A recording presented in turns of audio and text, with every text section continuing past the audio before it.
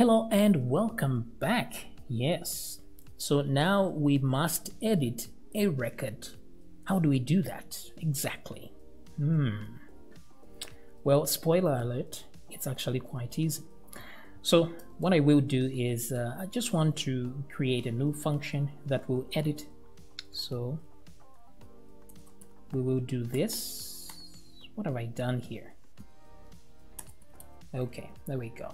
So delete customer, instead let's say edit customer, and we supply the div, the ID rather. So once we do this, all we want to do is read the data, but we don't want to delete it. We just want to edit like that. So in this one, I'll have the edit customer view. This is where we view the editing process. But once we are done, I want to send to another controller that actually does the editing update. Or maybe let's just say edit customer. The other one will be update customer. I don't know. You can choose what you want to name these things.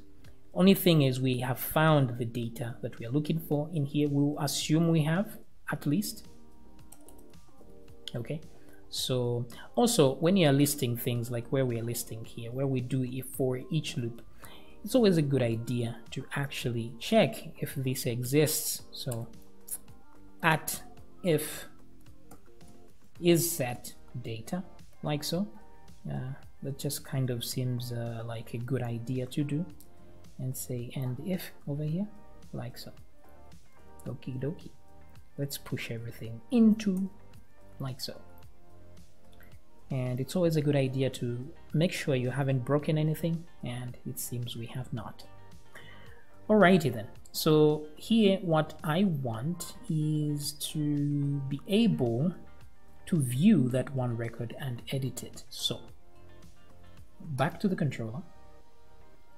Instead of redirecting here, I want to return a view, which is something similar to this, but I want to read the data. Oh, we already did read the data, so return, and let's put that here. So return a view, and this is the edit customer with one S. Oh, I mean without the S, yeah, my bad. So instead of result, we're going to use data, because that's what we are using here. So once we find the customer, we're just sending it to the view. Very good. So now the view does not exist, so of course we will go to our views, new view. And here let's save this one as what do we call it? Edit customer dot blade, because blade is awesome, dot php, like that. Then let's put our HTML and just say edit the customer, and down here let's add a form of some kind. Now the form just looks like, actually, why did I suffer here? Because I could have just copy everything from add customer and come to edit customer and just replace everything right here. Just change this to edit customer and everything should suffice. This one will be edit. Make sure the CSRF token exists as well. Then everything will be editable here, and save will be there. So pretty much looks the same. The only thing here is that we need some values, because otherwise it's going to look a bit weird. Now we need a link to the edit, of course. So I will go to the list customer.blade.com here. The same way we did this delete, I am going to duplicate it inside here and do the edit. So I'll start with edit, I think that makes more sense. And then I'll put a separator here, either a pipe or a dot will do. And then this one will go to edit customer with exactly the same content there. So let's give it a shot. If I refresh, and there's edit and delete, so let me click edit. Page not found, edit customer. You don't say. Okay, so why wasn't it found? That's usually, obviously, a routing problem. So let's come to routing here. It seems we haven't added a router at all. So I'll say edit here and change that to edit as well. Yeah, that should work. Refresh, and there we go. Edit customer. But it would be nice to have actual values here that were sent, that were part of the edit, of course. So I'm going to go to edit customer.blade and add a very simple thing here. I just want to add a value. In the value, I will do this, do that, and then I'm going to say data. What's this one? Name, like so. That should actually work. There you see. Very good. So let's copy that. And let me copy the whole value thingy and put it here. Where do I put it? Right there. And this one as well. I'll put it right there. So this one is the email, and this one is age. Age, like that. Let's refresh. Yeah, but what if we don't actually find anything? So what happens? Let me put a value that does not exist. Okay, so it's saying trying to access array offset of value of type no, right? So this item is a no, isn't it? So what we can do is we can go to the controller just to be safe here. And we know the values that we want there. So I'm just going to say if not data, like that. So let's see if this if statement will work. So let's just echo no. Oh, we will not do anything. Right. Okay, so if not data, what we will do is just create some empty values here. I'll just say empty, like so.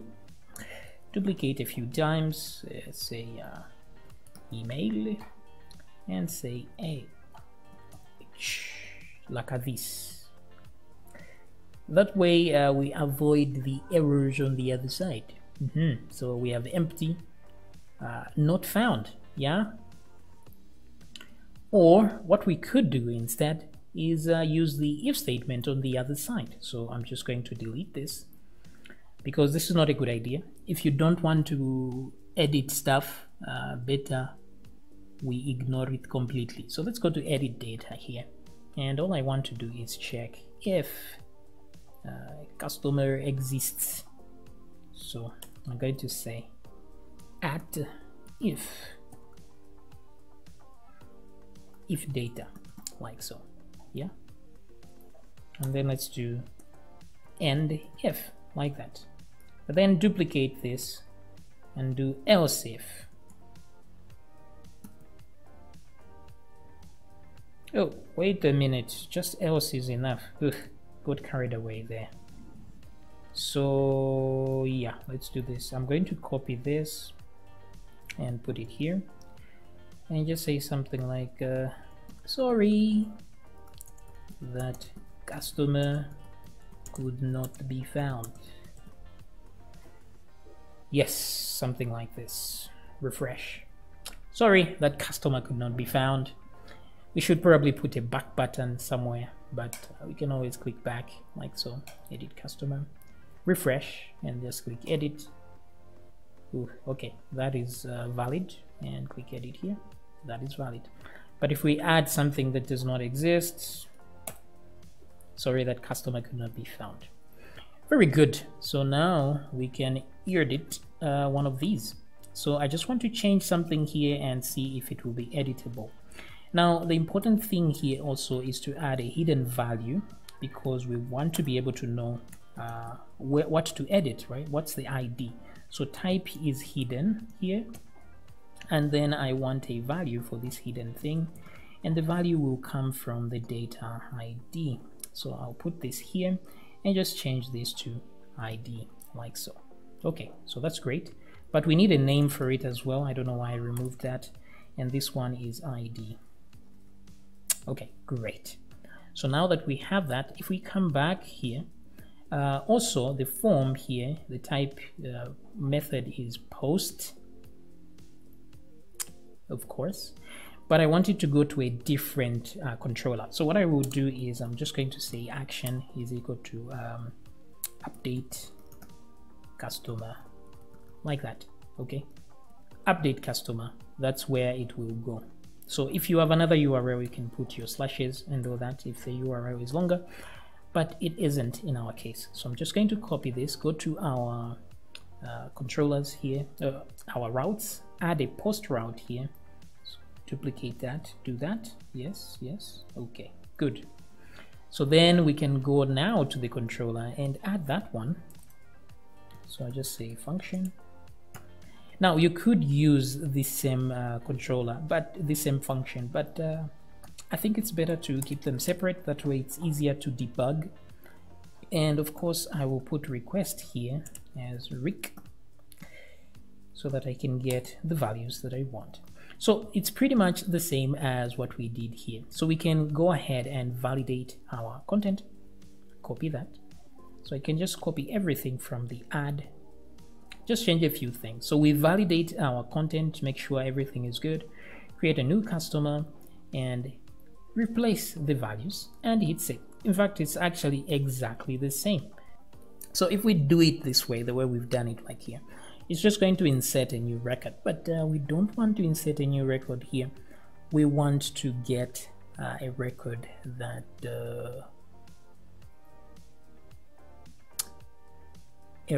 that already exists. Okay, so here the ID we're not going to validate because that's just the ID. So what I will do instead is do this. Let's read. So we're going to say data, which is the result. So data is equal to cus here. Let's read from it. Let's say find. So let's find this guy. And in the find, we're going to use the ID. So I'll put that there and just put ID. Okay, requested ID. And then I might just say if data, just to make sure, you know, you never know these things. And I will move this down here. So if the data is there, okay, everything is validated, the data is there, then we replace this with data. So data name, boom, boom, and hit save. That should work. So let's come back here, refresh, and all I want to do is just put Mary 2 there, like so, and hit save. Let's see what happens. Oh, post method is not supported for this route. You don't say. Update customer. Oh, I see. See, these are the problems we create. So it's because I went to, let's go to the edit customer blade. It's the route here, the action, which is a problem. So what I will do is convert this into a valid URL so it doesn't concatenate to the end as it is doing. I'll put that in a single quotes. In fact, I should have put that in brackets, then single quotes like that, and then put URL here. Okay, great. That should work. Refresh. And let's put a 2 there. Save. Okay, so you can see the 2 has been updated as intended. Okay, so we can now edit, we can delete, and we can create new.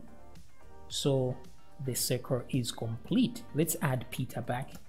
I like to pick on Peter. Let's give him some slack. Save. Peter is here.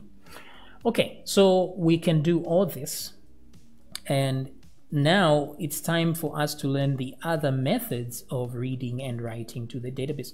This has been the model version where we use the model to do things, but there are other ways like the query builder or just typing actual queries directly. So we're going to see that in future videos. I will see you in the next one.